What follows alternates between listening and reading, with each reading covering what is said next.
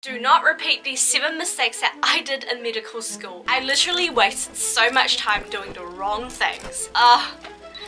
The regrets. So you're thinking about going to medical school or you're about to start medicine, then you need to watch this video. These are some things that I really wish someone told me not to do when I was in your shoes. The most costly mistake that I did in medical school is trying to memorize everything by active recall and spaced repetition alone. No. I know what y'all be thinking, like, what the heck, isn't that what all productivity gurus be preaching? Let me show you why it doesn't work for medicine. Right now I'm 3 years out of medical school and I'm studying for the MRCP exam, which is an exam for doctors who want to become physicians. It's a pretty big exam that tests you on clinical knowledge, assuming that your basic knowledge from med school is pretty good. I'm really struggling with my revision now, not gonna lie, because I'm wasting so much time revisiting topics that I should have known by now. And that's all because I've rote learned most of medical school to sit exams to get good grades. So my foundational knowledge is really weak and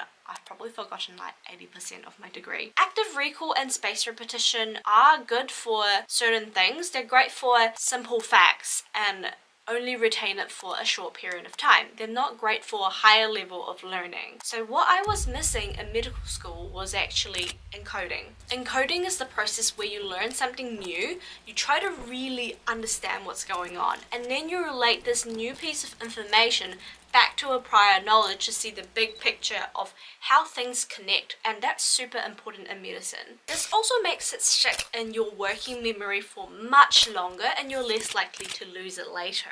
Not gonna lie, this does take a lot longer than active recall and spaced repetition, but it's worth it because medicine is a lifelong learning career. The cool thing is that what you learn in the lectures now as an undergrad will become useful to you when you're practicing as a doctor in the future. So make sure you learn the material properly the first time round so you don't end up like me.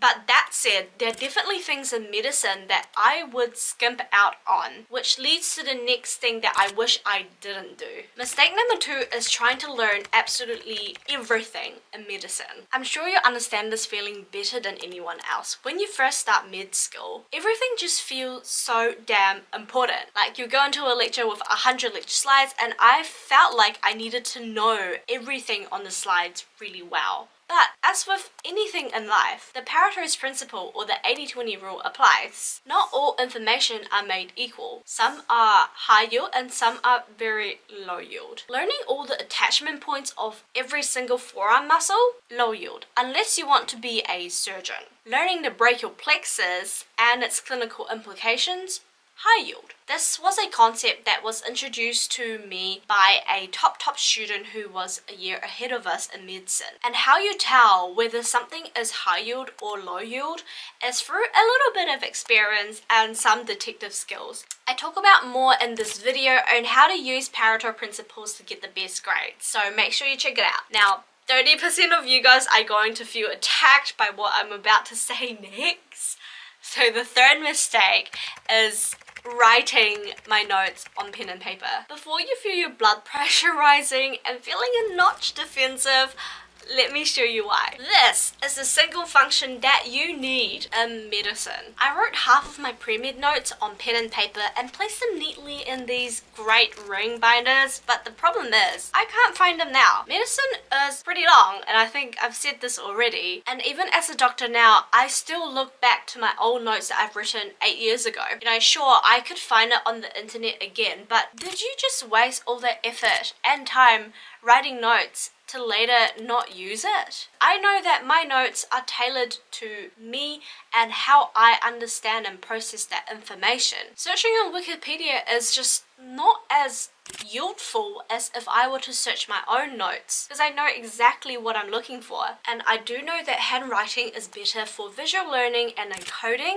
so I'm not saying that you give up on those, because I still do my maps on paper, but everything else searchable is on digital notes. Now I have this whole playlist here dedicated to digital note taking. If you want to try it out or you think that you're a beginner at it, make sure you check this playlist out. If you learned something new from this video, make sure you hit that like button for me. Mistake number 4 is not organizing my notes intentionally.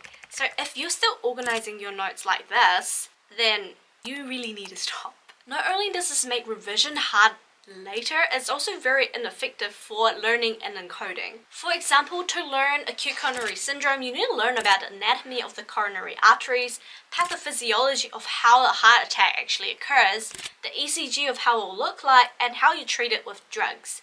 So the problem in med school is that all of these things are covered in like 10 or 20 lectures, where it should really be covered at once because it's really just one topic. But you cannot understand acute coronary syndrome if you are missing any one of these parts. That's why it's really important to structure your notes via the topic instead of the dates that you were given the lectures. That way you are sure to be building a fortress of knowledge. And this is otherwise also known as the Hebbian theory, which is evidence-based practice for retaining information. You're constantly linking new ideas to old ideas so that you really strengthen your existing knowledge. Mistake number 5 is wasting valuable study resources. Back in med school, during my clinical attachments on the ward, I tried to stay as little as possible in the hospital and trying to leave as early as I could. And I'd always go to my team and be like, oh, you know, I've got a lecture at 2 o'clock when I actually didn't, and skimmed off because I didn't feel that it was valuable to spend my time on the ward.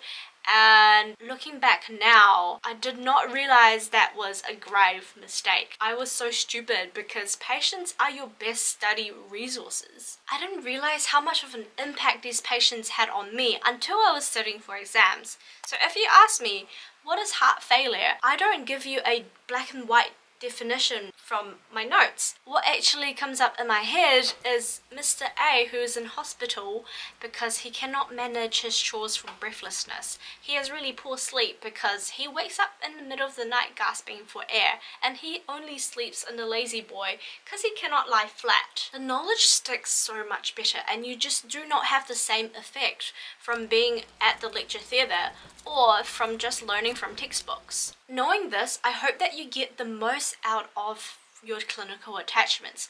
Stay on a ward for as long as possible.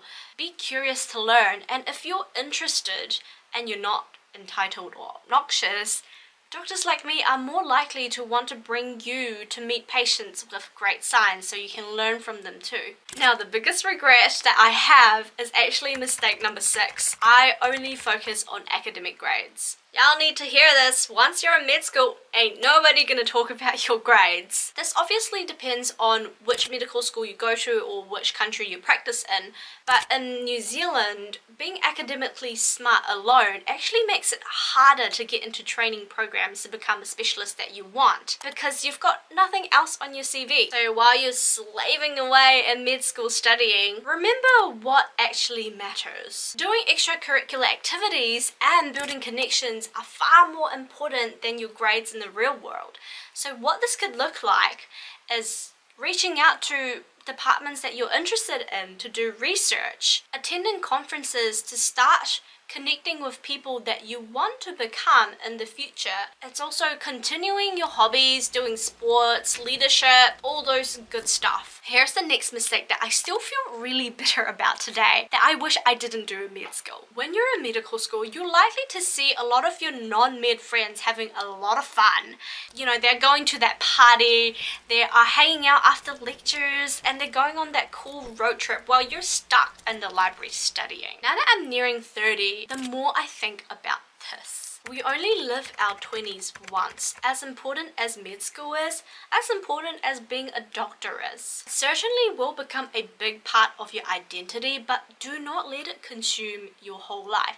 You're not just a med student, you're not just a doctor. They only make up a small part of who you are. If no one tells you this, I will. Go to that party, go to that road trip that finally made it out of the group chat. I'm still regretting that I didn't go to those because they're likely going to be my core memories, and those are 100 times more valuable in the big scheme of things. I've always had problems with tunnel visioning and really struggle to look at the big picture. I always get sucked into what everyone else is doing in my little medic bubble that I forget what's truly important. This year I've taken a whole year off medicine to do digital nomading while traveling around the world, and it's put a lot of things in a new light and a new perspective. Yeah, live your 20s well. If you're still anxious about starting medical school and you want to know how to best prepare for it, make sure you check out this playlist next on all the medical resources that you need for med school. For more videos on medicine and how to get to your A game, make sure you subscribe to my channel.